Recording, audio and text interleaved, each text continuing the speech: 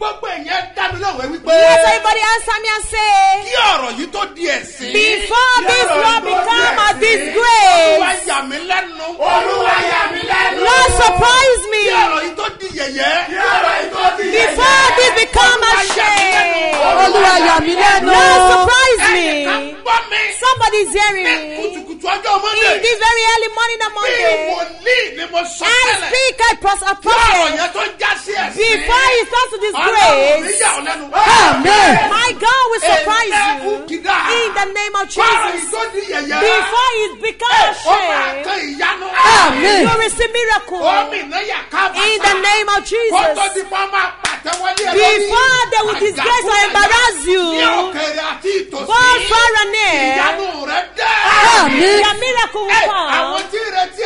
The people expecting your shame, let's rejoice with you. My God will come and surprise your life. This will be profitable for you. Now listen to this. What God used to make you laugh on your day, can you say amen? What God has done for you that used to make you laugh in the day of your life, in the night, you will not cry over it in Jesus' name. In the name of Jesus, the day, what have you gathered or saved? The day, what did you say? What did God use to make you laugh? Is it children, wife or husband? In your lifetime, they will not make you cry. Can you share this program? In the name of Jesus, I'm in the spirit. The hand of God is upon me. What God used to make you happy, the enemy will not use it to make you weak. This is great joy. The Lord commanded that this is the month of laughter in the name of the Lord. You will not weep.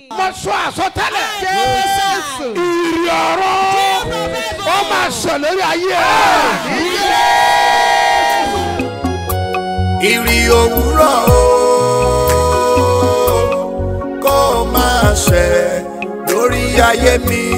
Ìrì òwúrọ̀ ọ̀fọ̀gbọ́n bá jáde lọ àwọn ẹni ìbùkọ́ ló máa bá pàdé. Fọ́bí fẹ́ bọ́ọ̀lì sílẹ̀ tí ẹni tí ó máa sàánú yín lórí ìbọn Jésù ó yẹ lọ pàdé.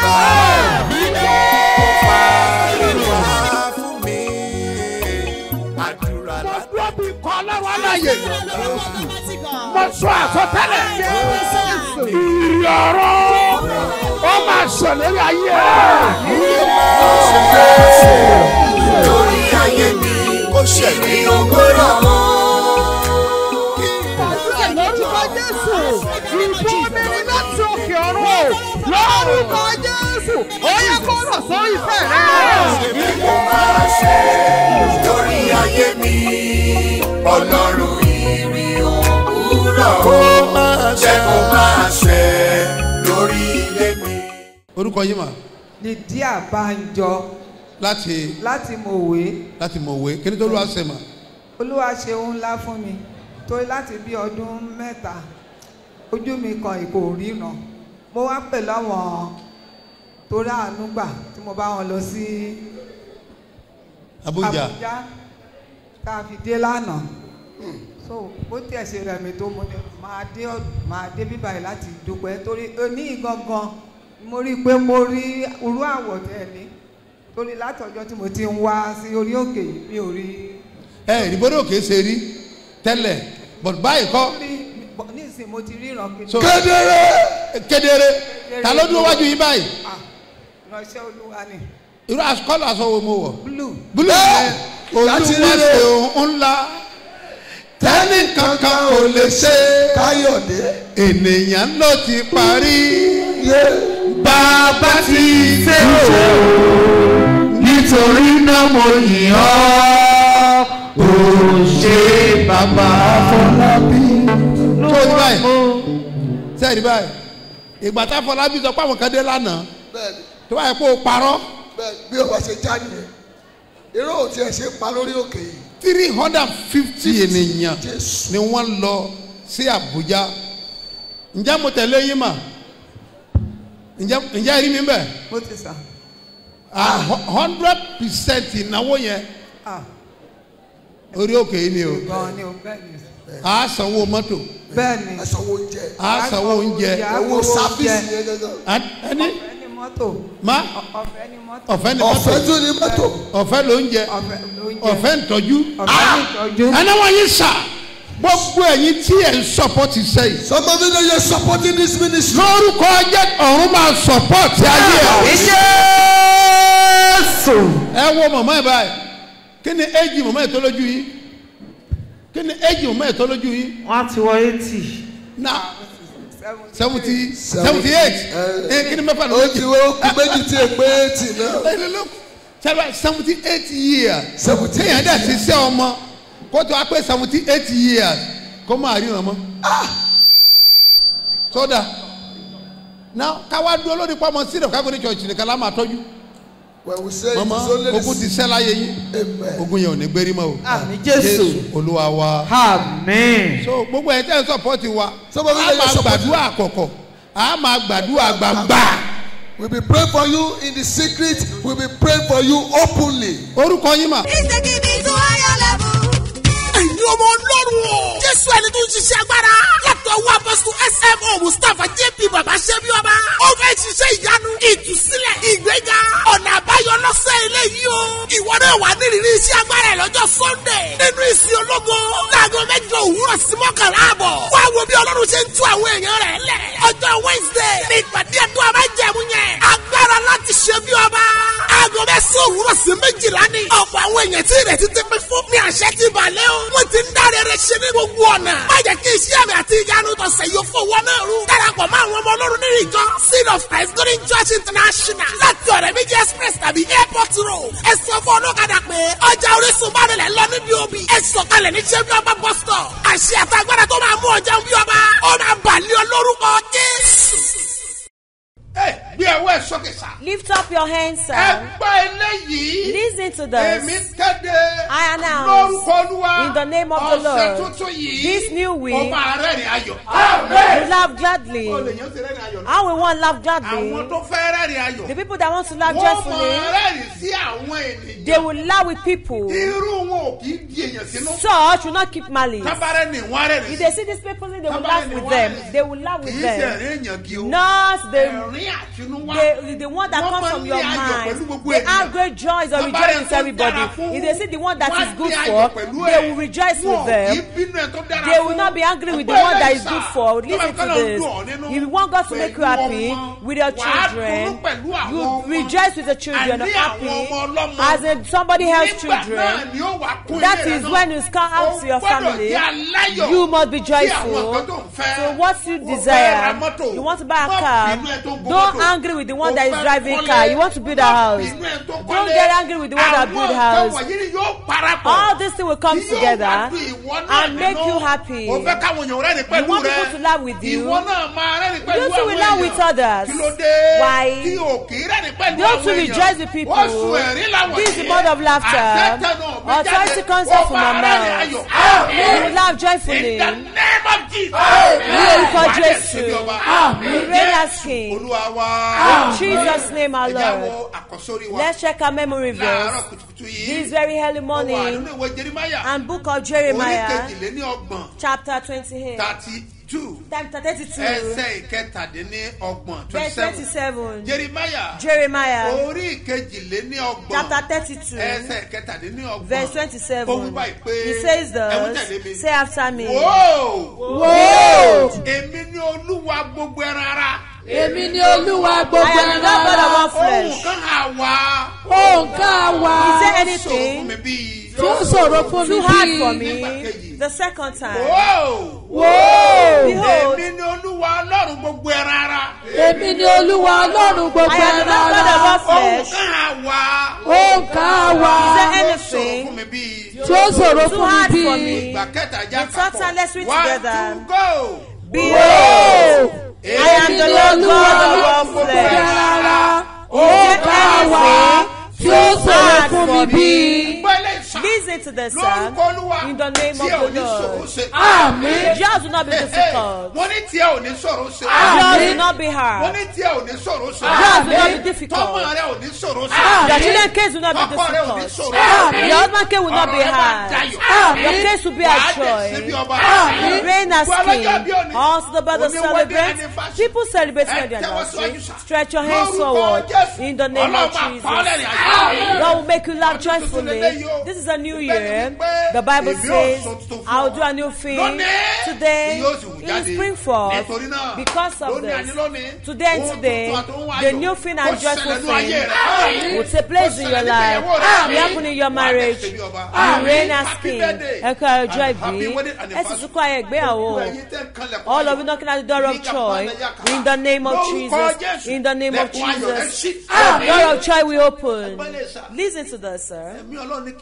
The Spirit of God helps me to pray for people. And I will pray for you. That Spirit tells me that you will bless them for 7 days. You bless them for 7 days. It's not this week that will use. And it's not first today. We will start today, Monday. Congratulate the person beside you. Because your case will be settled. God wants to do something great in your life by the glory of God. Stretch your hands in the name of Jesus. I decree in the name of Jesus. You will laugh joyfully. What is asked for God to do? It has the people that God send you to. All the people that will take to Abuja. It's God that sent destiny that will be helping them. Yes. The offering money you are giving to prophet is not the one they will spend. Not at all. It's not what you will spend.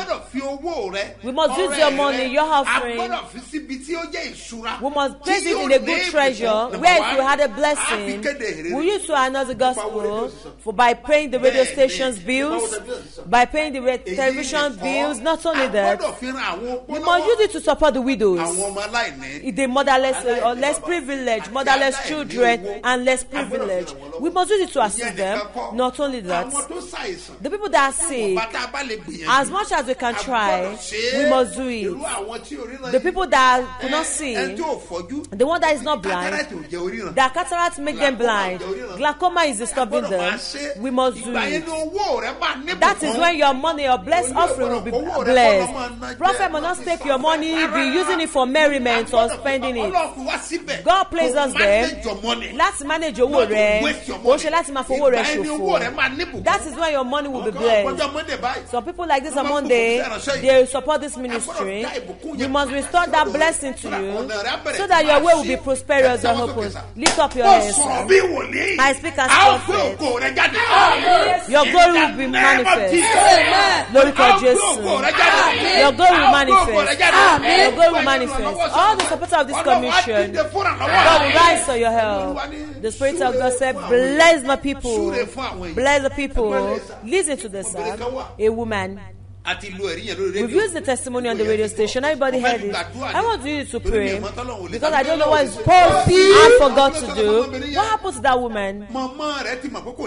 Our woman knows that she doesn't have a womb. She knows that she doesn't have a womb. I don't even remember that. Maybe they did.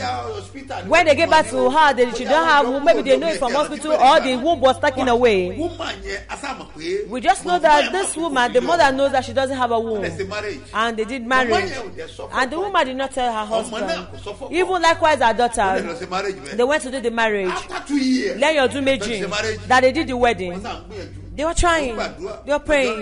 They are going to mountain. They now heard that we are coming to Benin City. None of that part of the people that God has sent us to. We went to Benin City. When we got them, we were just doing our revival. We left. They said she believed. That prophet laid hands on her. After the impartation, what that happened? She said she bought water, oil, She drank the water. What happened that surprised me is this: the one that doesn't have a womb, and God provided a womb for her, and the lady conceived and gave birth to twins. We brought it live on television. We showed it. We showed her face. She told her address. Then listen to this, sir. Listen to this, sir. What's difficult for God to do nothing? All of you that are hearing me, what is difficult in your life? We need to make you laugh joyfully. How will you do it? I don't know. How the water gets to coconut, I don't know it. How the one that doesn't have a womb, she conceived, it's only God that knows. How God will do it for you. Maybe He wants to make you laugh with money or visa. Maybe building a house or husband or children. I don't know what that can reproach in your life. That you know that is very difficult for man. This one may be hard, but with God, all things are possible to those that believe in. How many people now believe now? I prophesy as the Lord lives and the Spirit lives in the name of Jesus. God will settle your case. That's what we read this morning as our memory verse. He said, behold, I am the Lord God of all flesh. Is there anything too hard for me because of this? Your case will not be hard for God. I speak in this week in the name of Jesus. You laugh joyfully. I say you laugh joyfully. You laugh joyfully. You laugh joyfully. I bring good news to you. It happens in the Bible. In the book of Luke chapter 2, verse 10. Book of Luke chapter 2, verse 2, verse 10. Please check it. How did it happen? And the angel said unto them that,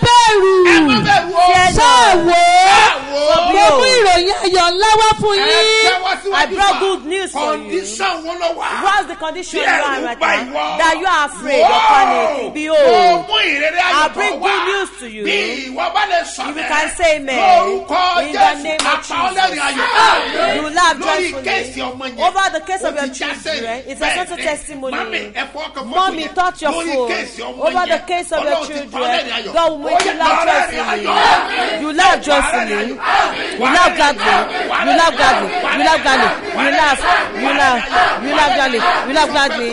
Tell the person beside you. You will laugh joyfully. I will laugh joyfully. Tell another person that I will laugh joyfully. Praise another person and say, I will laugh joyfully. I pronounce in the name of the Lord. In the name of Jesus. You laugh joyfully. Yes. You said the condition that mother was there in Mama Sarah. You said the condition she was there before. You later said something that God will make her laugh joyfully. The book of Genesis chapter 2. Chapter 21. Chapter 21. Verse 8. Genesis 21 verse 8. Please check it. Sarah sì wí pé. And Sarah said, Olúwa pa mí lẹ́rìn-ín. God will make me laugh. Gbogbo ẹni tí ó gbọ́ yóò sì rẹ́rìn pẹ̀lú And mi. all that hear will laugh with me. Even your enemy, people that hate you, they don't have any option if your glory comes. They don't have option. They don't have any option. They must come and laugh with you. Lift up your hands. I prophet, I speak. You laugh joyfully. Jump up and say, oh Lord, make me laugh joyfully. In Jesus' name.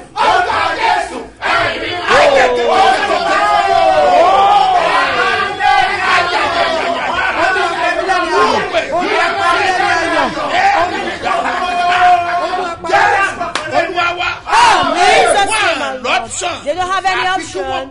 They must rejoice with you. They must laugh with you.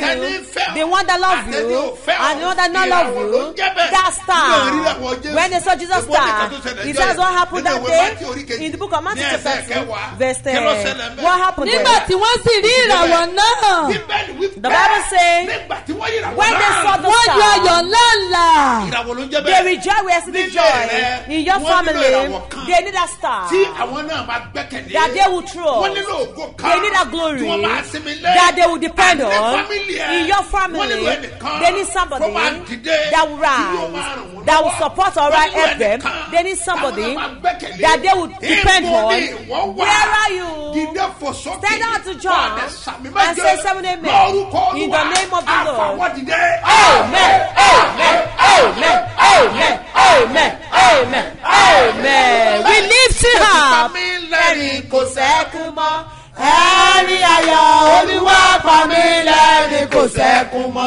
ẹ̀rín ayọ̀. Jésù pa mí lẹ́rìn kò sẹ́kún mọ́. Ẹ̀rín ayọ̀. Jésù pa mí lẹ́rìn kò sẹ́kún mọ́. Ẹ̀rín ayọ̀. Has the Lord lived it? And His Spirit lives before the Lord. The one who I stand, I declare this that heaven will make you laugh joyfully, laugh greatly, laugh joyfully. I will lay hands on people this morning and to for by the grace of God, from here to here, I'll be there. By the grace of God to 10, we'll impart people's life and we'll pray for them. We'll do so last week. We'll still do so today. Even people requested for it, that should be doing it for them every Monday because they saw the miraculous end of God. That's why they're requesting for it.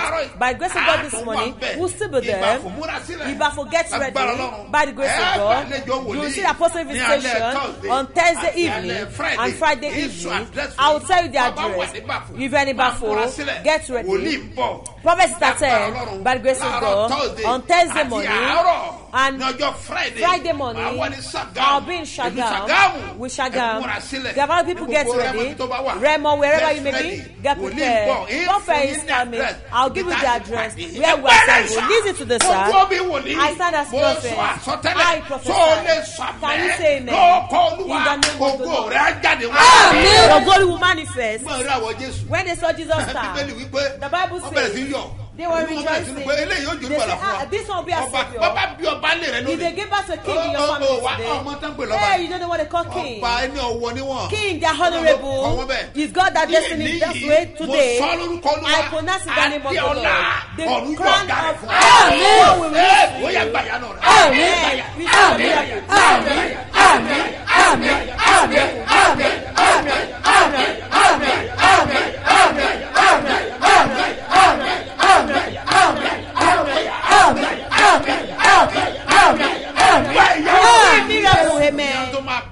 Hey, well, we'll make you laugh joyfully.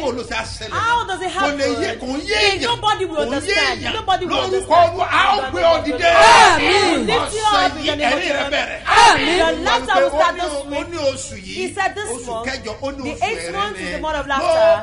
In the name of Jesus. Laugh joyfully. I'll make you happy. I pray. All the support of this commission, you didn't make us to be the lead. You both left and right. You are the one that's taking care of it. In the name of Jesus. God himself, we lift you up. All of that to this today, I pray in the name of the Lord. In the name of Jesus. We lift you up. We lift you up. You will the foot of prayer this morning. You will the foot of prayer. You will the foot of prayer. You will the foot of prayer. In Jesus' name, our Lord. Call account number. Write the account number. God has laid it to your heart to do anything to support this ministry. 3032670285. Bolekasi 3032670285. Mustapha Solomon Moses One Loma Gbejade. Ní First Bank lórúkọ Jésù wà dẹni ìbùkún. Bless in Jesus' name. I bless you in the name of the Lord.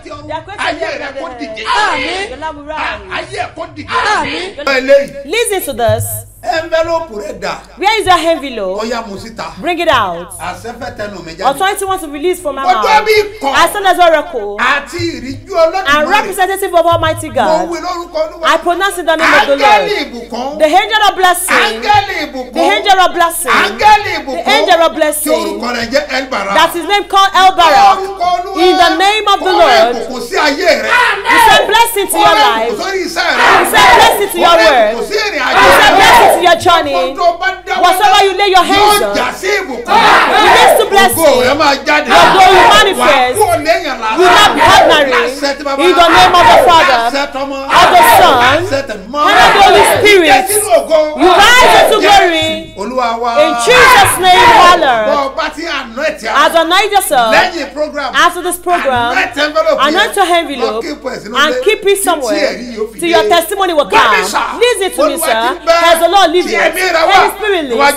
Before the Lord, the one that I stand, your glory will manifest. life will ayé rise. ẹ̀kọ́ dìde. Your life will wà á dẹ̀ rise. ṣe bí ọba. Amen. jẹ́ kí òróró ẹ̀kọ́ wà Let your heart be àti with àpẹẹrẹ you and your symbol of mo faith. fẹ́ bless ẹ. I want to bless ṣùgbọ́n wọ́wọ́ ẹ̀ you. sókè. But lift up Sì your wípé, hands and say, ilé ológo Go bàbá, dákun gbà mí sílé, kójú má tì mí lọ́dọ̀ rẹ̀ o, fàdédé mi lórí. Nílé ológo bàbá, dákun gbà mí sílé, kójú má tì mí lọ́dọ̀ rẹ̀ o, fàdédé mi lórí.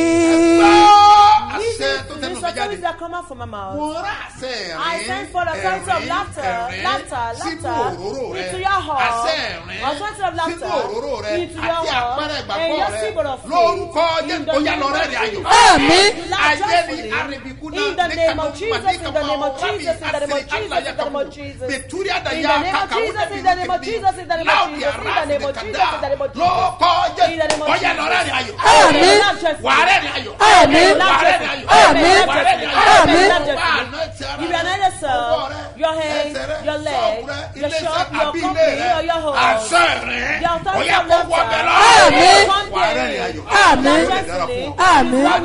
Àmín. Jésù Olúwa wa. In Jesus' mighty name, Àmín. hallelujah. By grace of God next week, Àjà wọn múra lẹ̀. Aja, get Kí ready. ìgànnà máa múra You're lẹ̀. gonna hustle. Oní bọ̀ wá. Prophet is Máa coming. announce the day I will fún announce the Wà á day, dẹ̀ ṣe bí and you ọba. reign as Kọjú king. sẹ́nìkan. Face somebody. Fi dá lójú báyìí And pé- show them that Èmi gangan lẹ̀rí kan. testify. He's taking me to higher level. Ẹ̀yin ọmọ Ọlọ́run o. Jésù ẹni tó ń ṣiṣẹ́ agbára. Látọwọ́ apọ́sítù S.M.O. Mustapha J.P. Babasebioba. Ó fẹ́ ṣiṣẹ́ ìyanu, ìtúsílẹ̀, ìgbéga. Ọ̀nà àbáyọ lọ́sẹ̀ eléyìí o. Ìwọ náà wà nírìírí iṣẹ́ agbára ẹ̀ lọ́jọ́ Sunday. Nínú ìsìn ológo. Láago 8 òwúrọ̀ sí 11 àbọ̀. Wá wo bí Ọlọ́run ṣe ń tú àwọn èèyàn rẹ̀ lẹ̀. Ọjọ́ Wednesday ní ìpàdé ẹ̀tọ́ àbájẹ̀mú yẹn. Agbára láti ṣe bí ọba. Aago 9 òwúrọ̀ sí 12 ní. Ọ̀pọ̀ àwọn èèyàn tí ìrètí ti pín fún ní àṣẹ ti balẹ̀ o. Wọ́n ti ń dáre rẹ̀ ṣe ní gbogbo ọ̀nà. Má jẹ́ kí iṣẹ́ àmì àti ìyanu tọ̀sẹ̀ yóò fowó náà rú. Darapọ̀ mọ́ àwọn ọmọ Ọlọ́run nínú ìjọ Seed of Christ Golden Church International. Láti ọ̀rẹ́ méjì express tàbí airport road. Ẹ sọ fún ọlọ́kadà pé ọjà Orísun bá rẹ̀ lọ níbi òbí. Ẹ sọ̀kalẹ̀ ní ṣẹ́bí ọba bus stop. Àṣẹ àtàgbára tó máa mú ọjà bí ọba. Ó máa bàlẹ́ olórúkọ Jésù.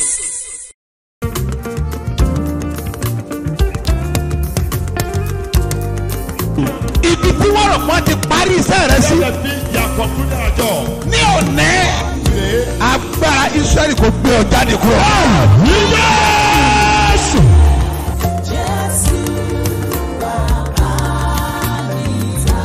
Bí Jésù bá ti dé, ọjọ́ yẹn ni ìtàn ẹ̀ yí padà. Ní òní, wàá gbàlejò Jésù. Jésù.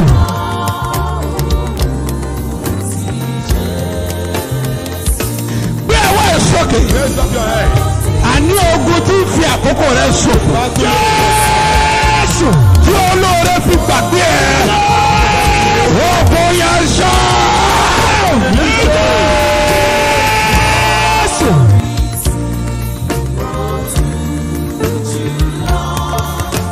Mẹ́sẹ̀lẹ̀ bọ̀dẹ̀ kẹ́lẹ́ bú yàtá bàtàríà. Pọ́ọ̀rìà dà mọ́lẹ̀ kẹ́dọ̀ ọ̀ṣà. Wàtúrì bí nùkà pọ́ọ̀rìà. Kọ́ba lanta bọ̀ṣẹ́rìà. Gbogbo ogun tí ń fi àkókò rẹ̀ ṣòfò. Lórúkọ Jésù. Ogun yẹn wọlé.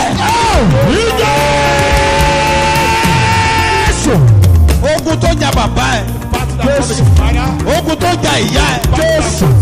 Wọ́n lè fàkókò wọn ṣòfò. Jésù. Wọ́n lè tún fara hàn ní ayé rẹ̀. Jésù. Èmi dúró bí ìwòlí ọlọ́run àlàyé. Mo sọ̀rọ̀ bí ọ̀kan náà àwọn àpòstẹ́lì. Tí a fi iṣẹ́ ìran. Lórúkọ Jésù. Wọ́n pa á ní àṣẹ. Ogun yẹn kó fi lẹ́tà.